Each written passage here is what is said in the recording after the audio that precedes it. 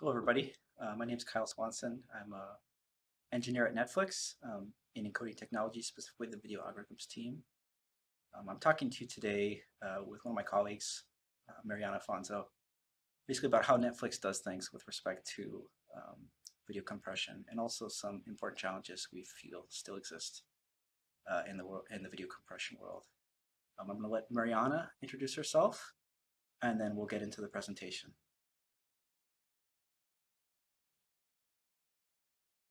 Hello, my name is Mariana Afonso. I'm a research scientist working in the codec team at Netflix.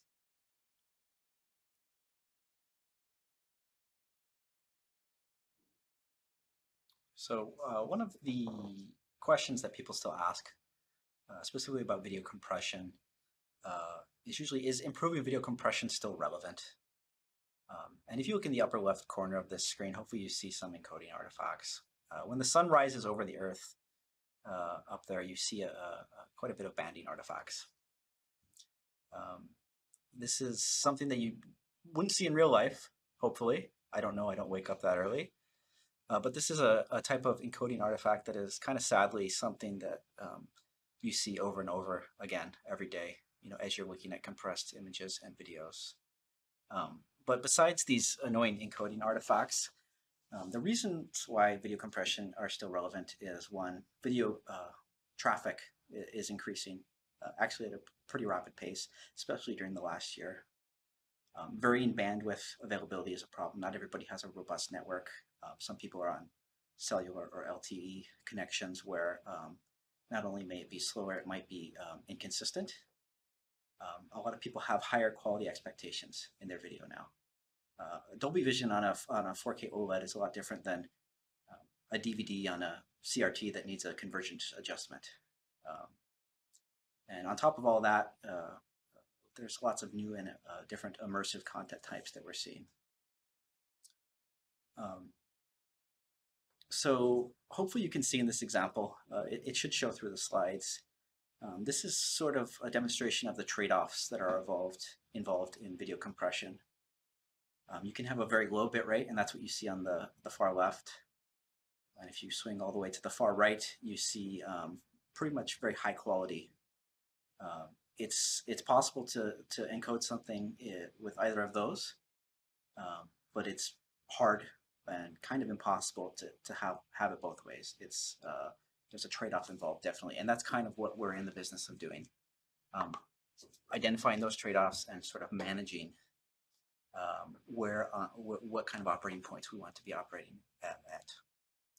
So video is especially big data. So this show, when they see us, when the studio delivered this to us, it was 400 gigabytes of mastered video per episode. The bit rate is 950 megabits per second. So that's huge. Video is huge. It's enormous data. When we go and make the encodes for this video and stream it to you, we'll probably have a bit rate something 4-5 megabits per second. So that's roughly a compression ratio of, let's say, 99.5%. So that's a huge compression ratio. And we're still making sure that once we encode it, it looks great. So that's kind of the problem. So here's our agenda for this talk. I'll touch on these first two topics, and then we'll hand over to Mariana, and she'll talk about the second two. So the very first thing, just for context, we'll talk about the Netflix encoding pipeline. And this is the Netflix encoding pipeline. This is us. This is our small team of engineers. We have people here who work directly on the codecs. We have people here who work on the video quality metrics. We have people here who are more focused on sort of the nuts and bolts of encoding. So we're the people who are obsessed with getting this right, and we're the people who really take the time and energy to figure out these problems. Another context slide. So the way that we do video streaming and video encoding at Netflix, it's not a frames in, bit streams out, one-to-one sort of thing. We stream using something called HTTP adaptive streaming. And basically what that is we provide the exact same content at a variety of resolutions and bit rates. I'm kind of in this matrix that you see here. And the reason that we do that is to give the client, whoever's playing back the streams, options when it comes time to download and stream these. The decision on the client side is usually made to avoid rebuffering, for example, and that decision is usually informed by the size of these chunks that they need to download, the bandwidth that the client might have available at that specific time, and maybe the buffer that the client maintains. So maybe you're on your cell phone and you're on a train going through a tunnel. You may want to dip down to a lower bit rate to make sure you don't rebuffer. And then as soon as you get to the other side of the tunnel, you have more bandwidth and you can go up in bit rate. So just to sort of show some visual examples here of the video quality and bit rate, we have this slide here, this is like a piece of 2D animation. Pretty simple content. There's not any extreme textures or anything in here. And this is what it looks like at 1080p when we encode it at 1050 kilobits per second. There's not really any encoding distortion in this picture that I can see. It looks perfectly fine. I think most people would be perfectly happy watching a stream of this quality. Now here's another piece of content, same bitrate, 1050 kilobits per second. And it's actually kind of hard to tell what's going on here. It's full of distortion. Seems like there's maybe some smoke or something in the foreground, but all I really see is macro blocks. This is kind of horrific, actually. If you were to try to watch this, you'd probably get annoyed and turn it off. Again, back to the 2D animation, same bitrate, 1050. Let's bump it up. Same exact frame, encoded at 5800 kilobits per second. And if I kind of toggle between the two here, hopefully it's evident that there's basically no difference between these in terms of its video quality. Back to the action scene, original bitrate, 1050 kilobits per second, up to 5800 again. And if I toggle between these two, it goes from a blurry, blocky, distorted mess to something that would actually be pleasant to watch. So hopefully this convinces you that it's not enough to build a bitrate ladder using fixed bit rates. That's not like the most elegant or even efficient way to solve this problem. And video quality in the context of encoding distortions is extremely content dependent, meaning simple content is going to look great at a low bit rate, and complex content, meaning high motion, fine textures, film grain, is going to look pretty bad at that bit rate. So if this is how you want to approach building your bitrate ladder using fixed bit rates, it means kind of that you're going to need to solve for the worst case.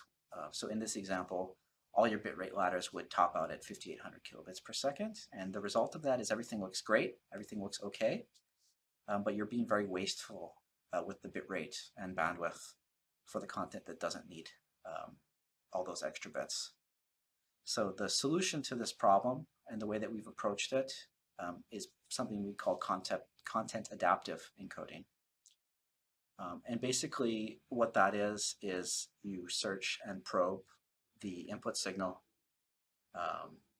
You may do some complexity analysis on it, make some measurements, and based on the information that you get from the complexity analysis stage, you use that to tune your encoder, select your encoding parameters to maximize video quality while you minimize the bit rate. So when we first started doing this, we started with something called per title encoding. And basically, it's exactly what I just described on a video by video basis, meaning like an episode or a movie. We would scan the whole thing, we would make some complexity measurements, and we would set the encoding parameters and the bitrate ladder sort of configuration for that whole movie. And after we did that, not too far after, we came up with something called shot-based encoding. So just like different content can vary in its complexity, it's a pretty reasonable assumption to sort of make that jump to the shot by shot by shot by shot basis. You may have some shots in the same title, which is a close-up of someone's face, and then the very next shot is this action scene that we saw earlier. So the face would get maybe a less aggressive bit rate, and then you would spend those bits on the scenes that actually needed them. So this is a really powerful concept, actually. So the scene is the unit of encoding and optimization. This means that every single encode unit chunk is one GOP. It consists of one IDR frame, and then every other frame in that GOP is a reference frame. So right away we're minimizing the use of the most expensive frame type, which is the IDR. And then by probing and measuring the shot, doing the complexity analysis, as I mentioned, on the shot-by-shot basis, we end up having extremely fine control over the specific encoding parameters used per shot. So we have complete control over the rate control, we'll say, of the video by modulating something like QP or CRF on a shot-by-shot basis. And we sort of pack that all together in this framework, which we've called the dynamic optimizer. And basically how this works is we get a movie, we run the whole thing through scene detection. We chunk the movie according to the scene boundaries. We do a complexity analysis on a shot-by-shot basis. And then we optimize for an objective, which is going to be video quality while minimizing bitrate. So after this is all said and done, we end up with something that looks as good as it can according to our video quality metric for as cheap as possible. And when I say cheap, I mean lowest bitrate. So this has been very successful for us. We've reduced bit rates and improved quality pretty dramatically since this has gone online. There are open problems here still. It's an interesting problem when you start to think about the complexity of the encoding complexity or the CPU complexity of this complexity analysis stage that I was talking about. Obviously, this is not something you want to brute force, meaning every shot we encoded every QP, for example. That's wasteful. It's not efficient. So you start to get into different techniques like subsampling the QPs, interpolation, or even predictive methods using models. So this is one of the challenges. I think this is one of the exciting challenges that we have to bring this forward. And basically, if you're using a regression or a prediction method, you need to figure out how to balance your prediction error with sort of overall compression performance. And since we've introduced this framework, we've sort of halved again the CPU complexity of this type of encoding. But still, it's an open area of research for us, I would say. So once we build the bitrate ladders, it comes time to select the optimal streams, basically. And again, this is adaptive bitrate, adaptive streaming. This is kind of what it looks like. So in this example, we have a bitrate ladder that has a low quality, a medium quality, and a high quality. And this dotted line is sort of the trace that goes through this ladder as someone plays it. So the resulting playback is you start low, you get a little bit more bandwidth, and then you can build up to that high bit rate. This is a pretty normal thing to see. If you sort of take a slice of this bitrate ladder and sort of plot it in the bitrate quality space, you get what is known as an RD curve. And this is what we use when we're selecting the operating points on our bitrate ladder. So the way that this works is we get this RD curve as you've seen, but the way that we build that RD curve is we take each one of these resolutions. So this is the RD curve of the low resolution. This is the RD curve of the mid resolution. And this is the RD curve of the high resolution. And if you superimpose all of those on top of one another, you get what is pretty much a Pareto front or a convex hull, as we call it. And if you filter out all these points that are non-convex or non-optimal, you end up with this RD curve. And from that RD curve, you can select your operating points. So there are other things that one could do in encoding to get more gains. So once you get to the fine level of control of DO, where you've basically have control over everything, there are different interesting areas of research that you can go to try to squeak out a little bit more visual quality and maybe reduce bitrate a little bit more. So one of the things that we'll be talking about at PCS is this deep downsampler. And what this is basically is a CNN downsampler, and it's trained on this downsample encode upsample use case. And again, this is a content adaptive technique. A traditional downsampler like Lanczos, for example, is sort of a one-size-fits-all approach, whereas this is content adaptive. The downscaling is done according to the input signal. Okay, so video quality. I've kind of hand-waved over this so far. I just called it video quality, but we do have an actual objective metric, quantitative metric that we use for encoding optimization, and what that is called VMAF. So the questions that we ask ourselves about video quality is, if a Netflix member were to watch this video, how would they rate the quality of the video? Would they say it's poor, average, excellent? If we were doing codec comparisons, we'd say, which video clip looks better? Is it the clip that's encoded with codec A, or is it the clip that's encoded with codec B? Again, scaling algorithms. Not only do we encode stuff, we also downscale and upscale. There's a certain amount of distortion in that sort of process. So, what's a better downscaling? Is it Lanczos, or is it something neural network based, like super resolution? For a specific bit rate, like let's say 1,000 kilobits per second, is it better to encode with an HD resolution with some blockiness, or will an SD resolution that has less blockiness but may have more upscaling artifacts look better? So that's what VMAF is. VMAF is our metric. It's a measure of human perceived video quality in the presence of encoding artifacts.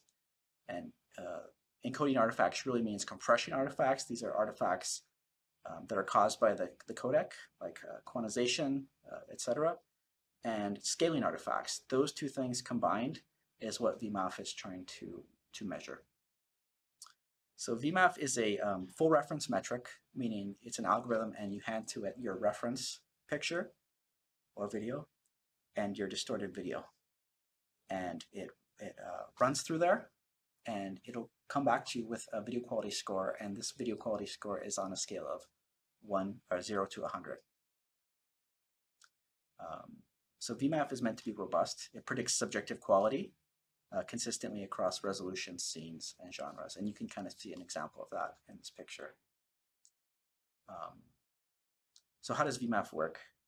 So basically what it is it's a fusion. So we extract several elementary features from the pixel domain, from the reference and distorted pair. And we use those features to train with subjective data. So there's been a series of subjective tests where subjective viewers have watched and rated videos, and we use that data to train an SVM to use these features to come up with a VMAF score. So one of the most important uses at Netflix, especially for the encoding team, is using it to guide encoding decisions, like I said, with DO. So VMAF has a software implementation, and it's been open source since day one, actually. So if you want to try it, you can go find it here on GitHub. If you haven't been keeping score at home, we just had a LibVMAF 2.0 API release in the last few months. And we've gone from something that worked well to something that works extremely well for several use cases, including putting VMAF in your encoding loop. If you wanted to, write something that sort of fused the quality metric and the encoder, we have a library that supports that. Another thing that's really kind of fun and interesting is we did some work on this software, and along with Intel and Facebook, I should say, we first rewrote these feature extractors that I was talking about um, in fixed point using fixed point arithmetic, and then we put some optimizations, x86 optimizations on top of there, specifically with AVX2 and AVX512. And as a result, VMAF is over twice as fast as it was last year. So it's even more usable. We've also updated the software license. It's BSD plus patent now. This license is meant to be extremely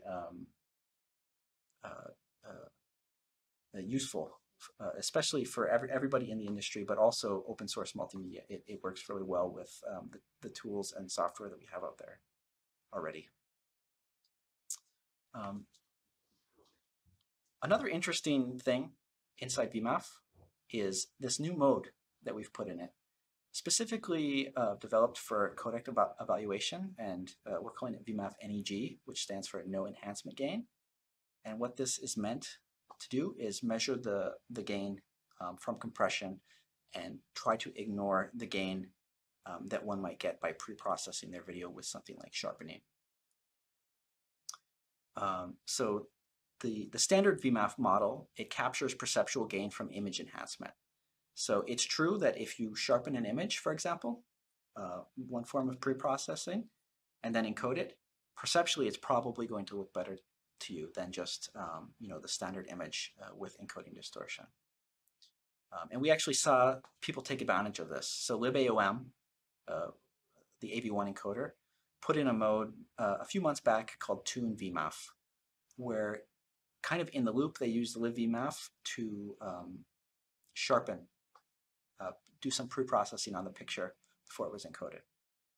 And you'll see here the scores down here.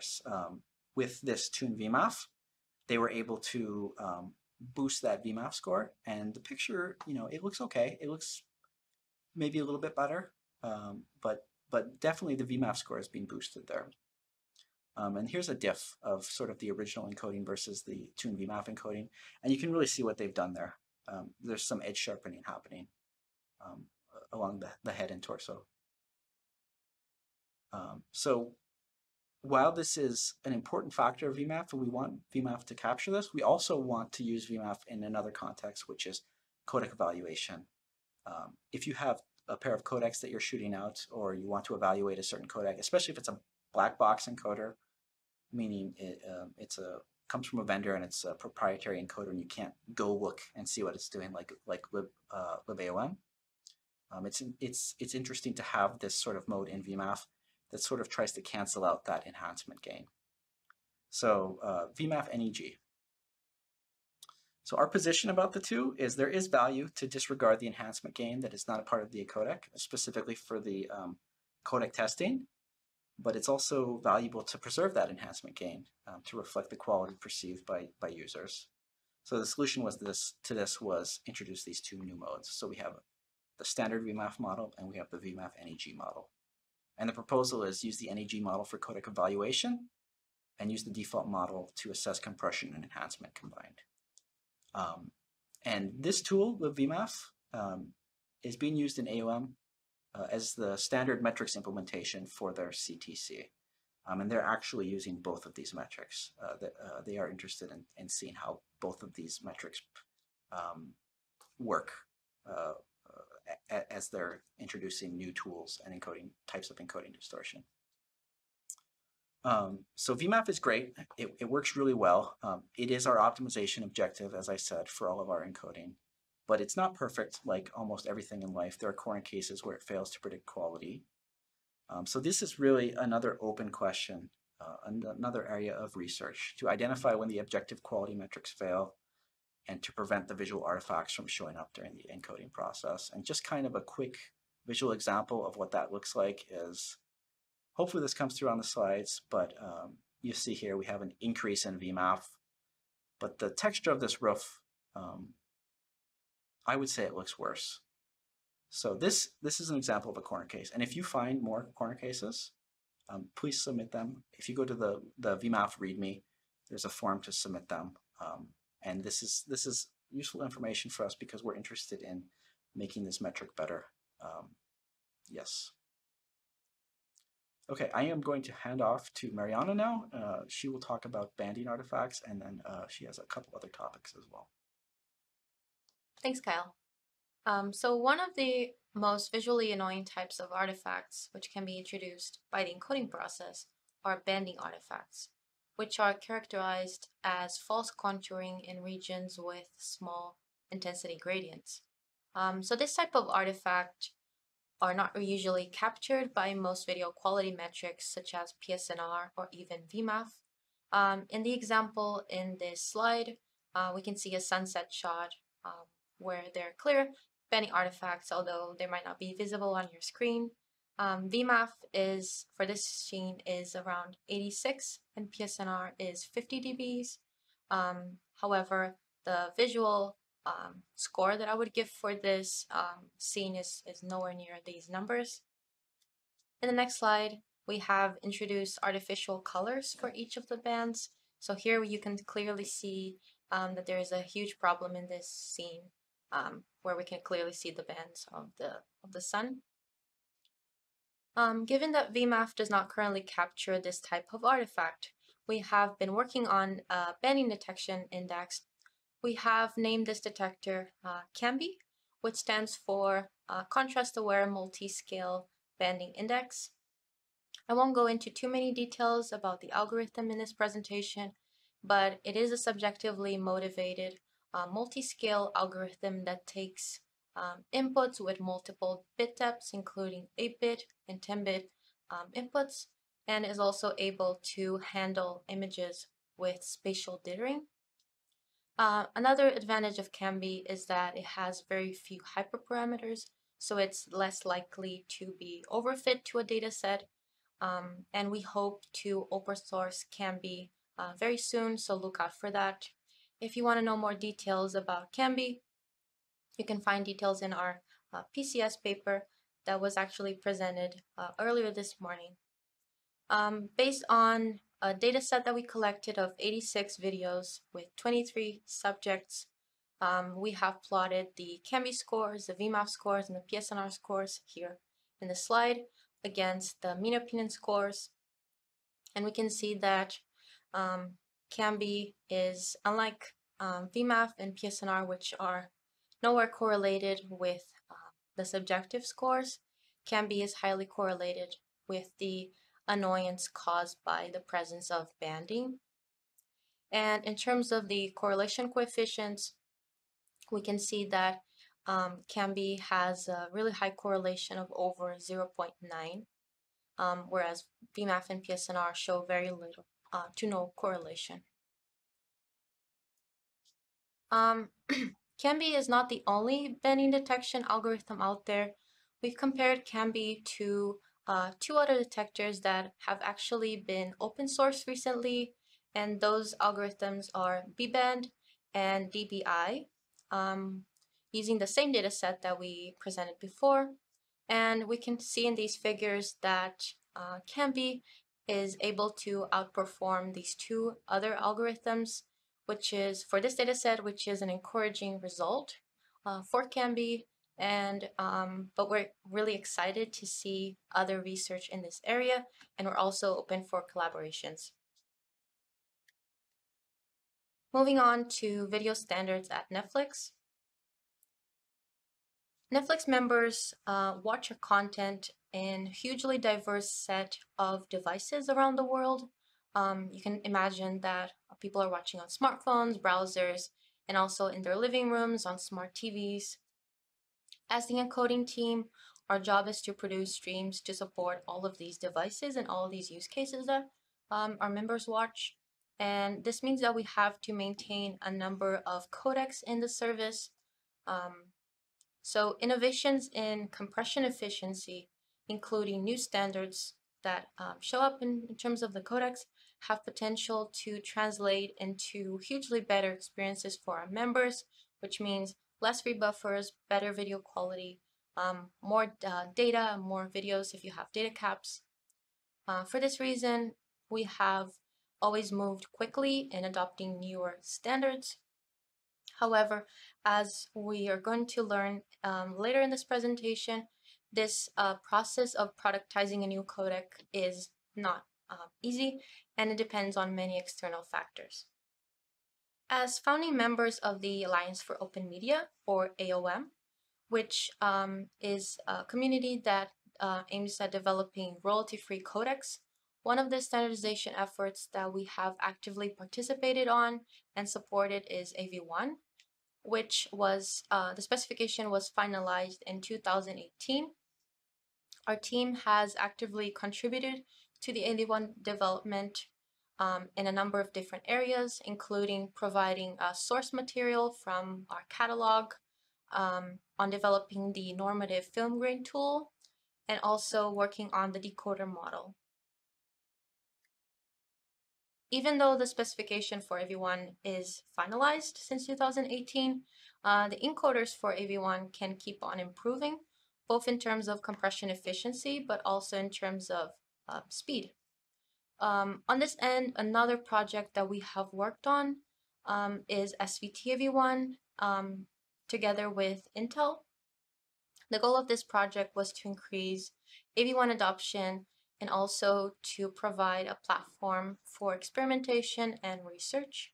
So even though we can develop more and more optimized encoders, devices need to be capable of decoding AV1. So although not as ubiquitous as H.264, a number of browsers already support AV1, and these include Chrome, Firefox, and Edge.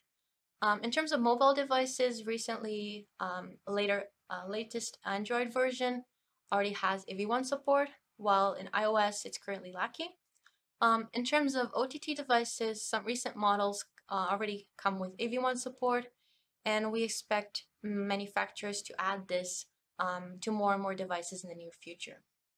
So early last year, we announced that we started streaming AV1 to some Android devices in our tech blog. You can look at our tech blog as well from February 2020. For this launch, we leveraged the great performance of David, which is a software decoder, and it was developed by several companies, including Videoland, Tutorials, and by the contribution of many in the open source multimedia community, and also for some AOM members. So we've also been partnering with Facebook to sponsor some improvements to David to make it even faster.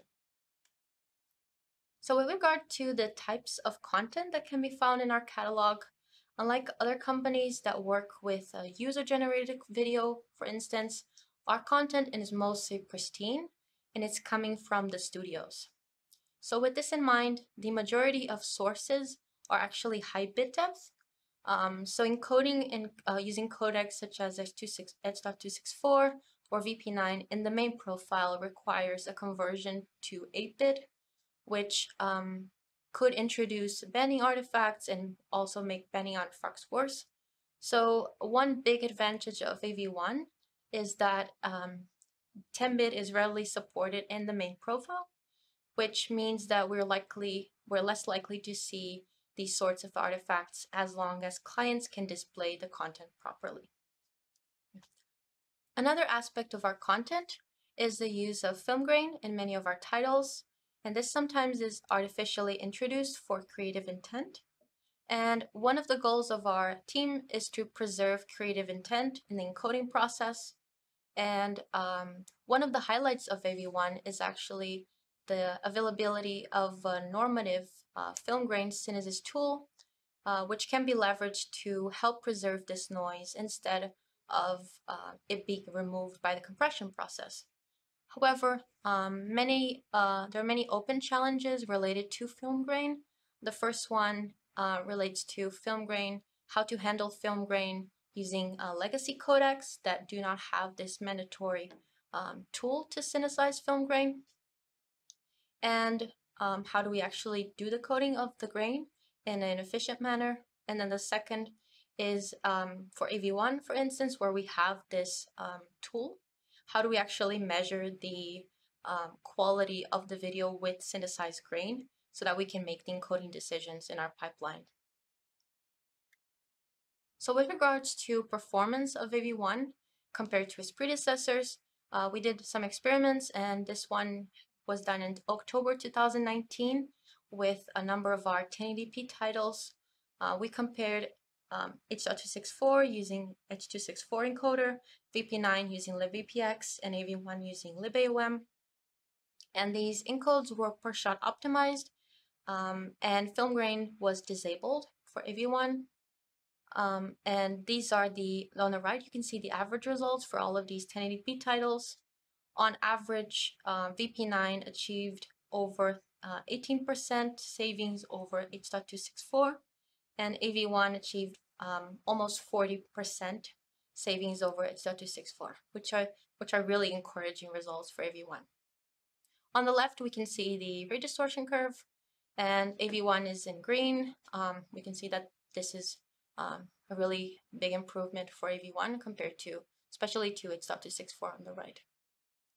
Since we announced the launch of AV1 streams in our service last year, for some Android devices, we've been trying to really expand the reach of this codec by doing several things. The first one is testing additional clients, both using hardware and software decoding solutions. The next one is to expand our catalog coverage for this codec. And then we're also working on improving our encoding strategies specifically for AV1. And at the same time, we've been sponsoring projects with David, and then some very exciting work on CUDA-based AV1 decoding in partnership with other companies. The ultimate goal is to extend our AV1 streaming coverage for the coming years. The reality is that productizing a new codec is extremely challenging and depends on many internal and external factors. On the client side, as we mentioned before, critical decoder support is really required, but also we need to certify streams for specific devices, and this includes the codec and also encoder settings. And for the case of, in addition, we need to encode the catalog to produce these video streams. And in the case of AV1, although encoders are getting faster and faster, this is still a computationally expensive effort on the part of encoding. And then finally, we also need to consider how these streams will affect our content delivery network, as they need to coexist with the other representations targeted for other devices or use cases. In addition to video, our catalog also contains lots and lots of artwork in our UI. This is really important to provide also an efficient image codec that will be able to help us improve our UI. On this matter, AOM has also standardized AVIF, which stands for AV1 Image File Format, which is a container format that carries AV1 intercoded images, which are actually more efficient than HEVC intercoding and has some notable features including lossless alpha coding, built-in animations, and HDR metadata. In terms of compression efficiency, AV1 Intra is from our measurements, AV1 Intra is over 60% more efficient than JPEG. And for more information on this topic, you can check out our tech blog on AVIF. Finally, we reached the last section of this workshop, which concerns the next generation of codecs beyond AV1. Since the start of digital video, several codecs have been developed by a number of standard bodies. Some of the recent and notable examples include HEVC, VP9, AV1, and VVC. Typically, from one generation of standards to the next, the goal has always been to increase the compression efficiency by around 50%, using up to 10 times encoding complexity and 2 times decoding complexity. So earlier this year, AOM has announced that it started its efforts towards the research of tools beyond AV1. However, achieving 50% gain with low complexity is getting harder and harder. Each new standard introduces a number of additional tools, which means a much larger encoder search space, leading to a really asymmetric encoding versus decoding complexities. So some of the current challenges for the next generation of codecs are therefore finding those breakthrough technologies that will be able to significantly improve the efficiency while keeping complexity low. And then in terms of the encoders, also finding a way to solve the encoder search problem, given that we have this huge amount of tools. And on the decoder side, if a tool is too complex or if a codec is too complex, software decoders, for instance, might only be able to support lower resolutions, which is not ideal. Given this investigation effort beyond AV1 has just started this year, this is a great opportunity for innovative research and collaboration between companies and academia. So if you have great ideas, it's a great time to start participating in this research. So some potential great areas for research that will be useful for our use case would be to improve, for instance, intracoding, to provide more efficient keyframes, also improved coding of residuals in terms of better strategies for quantization, multiple transforms.